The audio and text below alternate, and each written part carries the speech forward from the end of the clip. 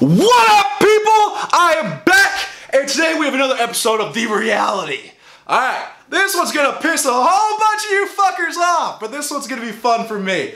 So, this reality is obesity and fat shaming. Alright, so this is what I'm a little ruthless on, because this whole love your body, it's pro body image, pro you, all this bullshit.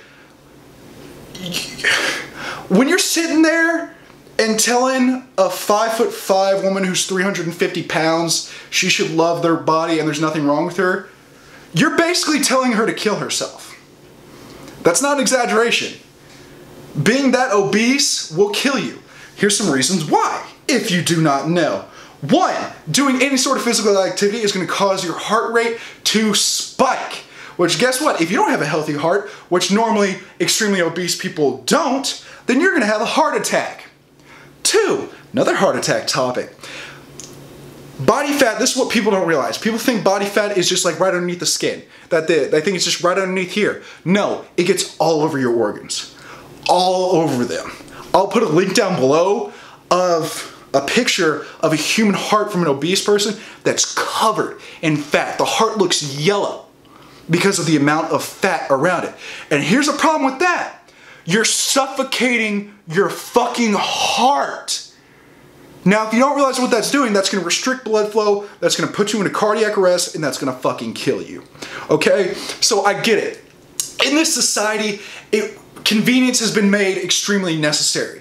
Okay? Why would someone grill some chicken whenever they can just pull a ho-ho out of a fucking package?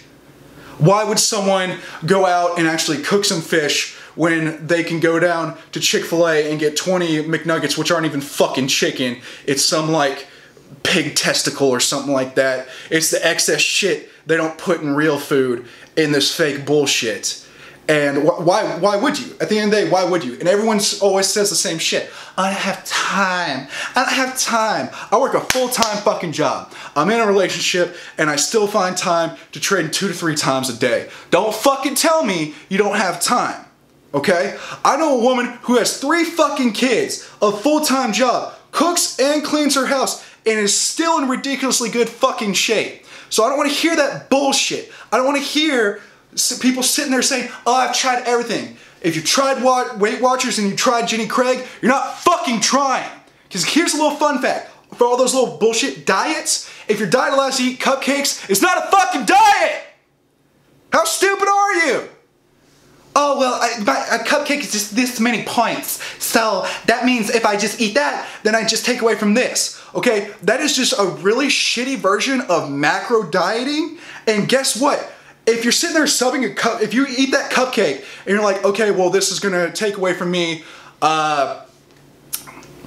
fucking grilled chicken in a salad, you're fucking poisoning yourself. And that's another huge thing that these people don't realize is in this obesity community, all these pro body image people, you don't realize you're fucking poisoning yourself.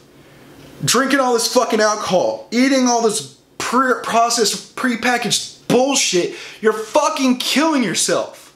If you're drinking 25 or a fucking 2 liter of Dr. Pepper a day, you're eating a whole bag of potato chips a day, and you're fucking sitting there and eating a whole box of fucking, I don't know, sweet tarts, then guess what?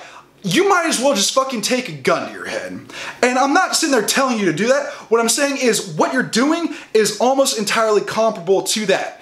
And here's one big reason why you should not, just from a moral standpoint, not be fucking this crazy overweight killing yourself point is if you have children, what the fuck's gonna happen when you die at 45? How the fuck are your kids gonna feel because you decided not to eat healthy? Because you decided the convenience of warming up a hot dog, which, do you even fucking know what's in a hot dog? I bet you fucking don't. Of warming up a hot dog and you kill yourself. How's your kid gonna feel? And another fun fact is childhood obesity. It should be child abuse if you have a kid that's 6 and weighs the same weight as me. That's child abuse. Because it's you making your fucking kid eat like that. It's you causing your kid, because guess what? They can't go to the grocery store.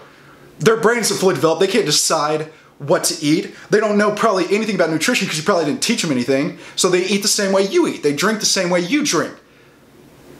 So you're sitting there and basically putting them on a death sentence from when they're a toddler because of convenience for you. And I'll admit, the whole industry of shopping and everything like that is completely fucked up. At the end of the day, a box of fucking little Hostess desserts is cheaper than buying some chicken. It is. And the difference is you can just open that package and eat that shit right there. Versus chicken, which you actually have to grill, you have to take time. Doesn't quite taste as good and sweet. Sugar is fucking poison, people. It is the most addictive drug in the fucking world, and people don't realize this. To be fair, it should probably be fucking illegal. So, and here's the thing, is people want to talk about fat shaming. I'm never going to sit there and give someone shit and say you need to lose weight because you're not attractive. I'm going to tell you you need to lose weight because you're fucking dying. Because at the end of the day, if you struggle to get up one flight of stairs, you need to lose some fucking weight. And a lot of people, and here's the thing, is everyone has fucking excuses. Everyone has excuses. Oh, I have trouble getting up the stairs because my knees hurt. Your knees hurt because you're 200 pounds overweight, dumb fuck. And I love when they fit shame. I've had people tell me, they're like, oh no, you're too big, you're gross. I'm like, have you seen yourself when you walk? Have you seen the way your body just jiggles and you look like cottage cheese is stuffed underneath your skin all over your body? Like, don't start talking shit.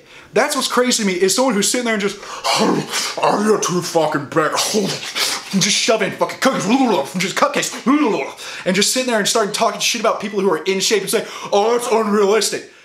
Fucking diet and go exercise, you stupid fuck. If there's people out there who look like that, it's realistic.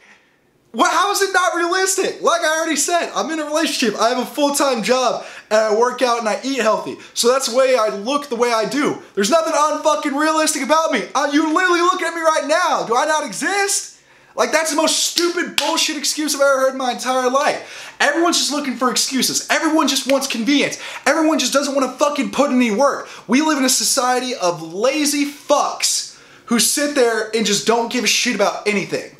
They don't think about anything long term. You're sitting there and saying, oh, he's a kid, he can drink 3 or 4 sodas a day. It's like what you're doing is you are fueling an addiction.